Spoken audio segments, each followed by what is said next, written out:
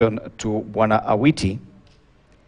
Now, 1 in every 5 youth and adolescents aged between 15 to 34 years in Mombasa are unemployed and they're not seeking work. This makes the county to have the highest number of idle young people. Do you believe that this has a direct link to the region's dominant cultures, and how do you propose to handle this? Thank you.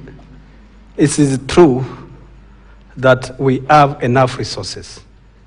It's true the current administration did not plan well. First, we have port here. Secondly, we have a blue economy. The third one, we have hotel industry. The fourth one, we have market, which you can improve. Let me start from marketing. The only market we have, it is only 1 or 2 in the whole sub-county. If we can create environment to do businesses, our youth wanaweza kupata kazi, wafanya katika every sub-county. So we need to devolve these services we created. Ijengwe, masoko, iende. When we talk about port, all over internationals, we are not stopping development to expand railway, because railway has been there. We need the free economic. We are not supposed to be dictated the national government that they have to take our revenue to the upcountry people. We need free trade. Secondly, we need to negotiate the revenue coming from port. 25% internationally should be remain here. That one can give us chance to create jobs with the extra revenue, because the port belongs to Mombasa. When we also build conference at the hotels, definitely we'll have so many tourists coming in, the visitor, then they upload the services to the hotel. So we cannot complain that we don't have resources. It's a poor planning for current administration. And if I'm given chance, the first thing, blue economic. You cannot start building boats without building cold storage. We need to set a cold storage so that youth we can invest to youth. And that one, I believe, that can create job to every society. We cannot complain that we don't have resources. We have. They only need planning. Okay. And I can do the best. Bwana Kitsao, my question was about the reluctance of youth in Mombasa to actually look for work. Yes? It is one thing to create employment, but it's a totally different one to encourage people to actually go out and work. Now, what do you propose to do towards reversing that? And you'll get 60 seconds to answer that. Jambo la kwanza ambalo nitakalolifanya ni kwa sababu watu lazima wapate mafunzo. Tuko na culture hapa ambayo hata hakuna hope kwa vijana.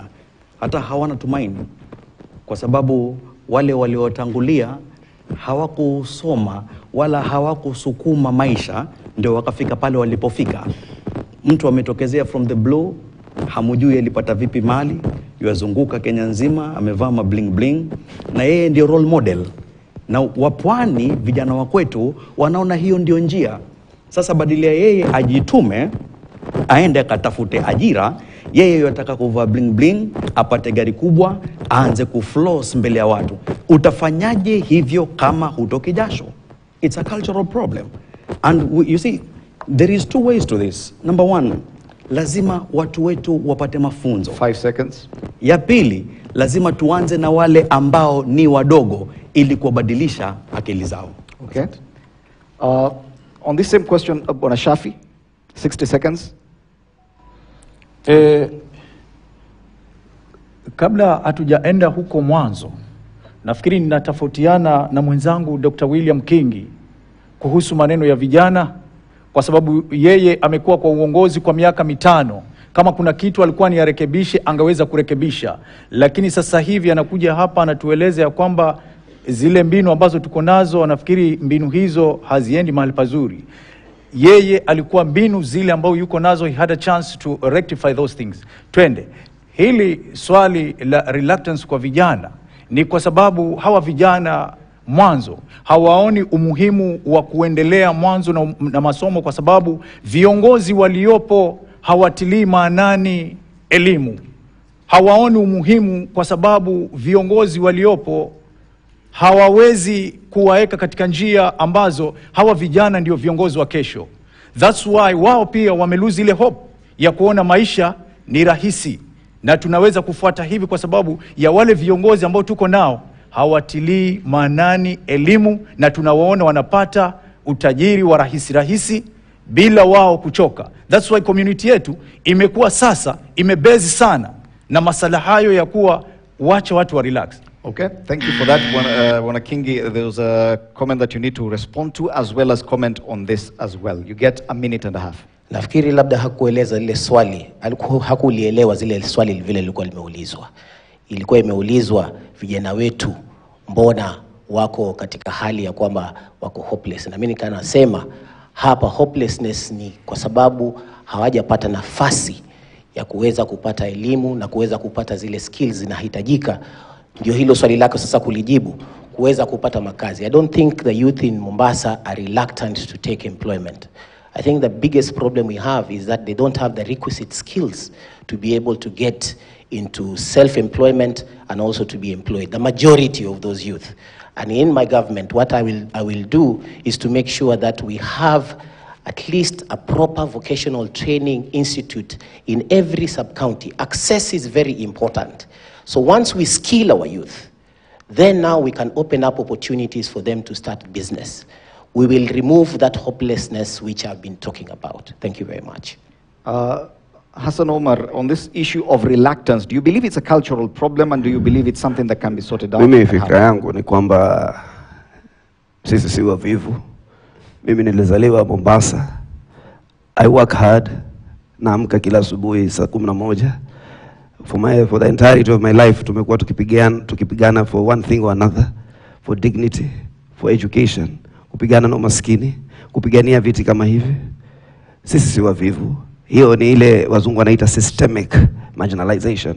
Imefanywa kwa kusudi watu kusema hawa ni wavivu ili wawaibie mali yenu, waseme hawa ni watu wa kuongojea nazi kuanguka ili wachukulie mashamba yenu. Sasa ndio tumesema yote haya yaliyotendeka sisi ndio tunaweza sasa kuleta ule ukombozi. Kwa hivyo ule uvivu ni kasumba, watu walijazwa. Na hata ukija hapa wale watu wanafanya michezo ya kuigiza, hata katika mizaha yao wanakuja hapa na sema unaona vile wanapofanya katika Churchill na wengine, ati Fatuma niongojee nifunge mlango na Fatuma. We must shift the mindset. Tutageuza hizo fikra kama hizo. Watu wajue watu wa Mombasa si wavivu na wako na uwezo wa kufanya kazi, na sisi pia ni kielelezo. We have been diligent Kenyans who have made a contribution. Bwana Omar Said, you get the final word on this before I hand it over to Suleiman. Yeah, in fact, hii perception ya kuwa elimu tunaitafuta ili tupate kazi ni makosa. Kwa mimi elimu is a tool for progress. Mtu mwenye elimu na asiyekuwa na elimu wakipewa kazi moja, mwenye elimu ataifanya vizuri zaidi kuliko asiyekuwa nayo. Na hapa katika mji wetu huu inaonyesha wazi kwamba watu wamekaliwa kwa kutumia vigezo kama hivyo, kusema kwamba sijui hawa watu wa pwani ni watu wavivu ama nini, ambapo si kweli. Ni exposure, hawajapewa exposure katika yale maeneo ambayo wanaweza kuyafanyia kazi. Kama hii blue economy imezaliwa leo, bahari iko miaka yote, kwa nini ianze sasa? Lakini watu hawakuitumia toka pale mwanzo kwa ajili ya yetu. Ndio sababu inaanzishwa hivi sasa. Sasa kwa hiyo ile mipangilio ya serikali ambayo iliyokuwa hapo ama nini haikwenda kisawasawa, ikaleta shida zote. Naam, asante sana. Na niwakumbushe tu ambao ni wageni wetu hapa ambao wamekuja, simu zenu ziwe mmeziweka katika silent mode kwa sababu nyingine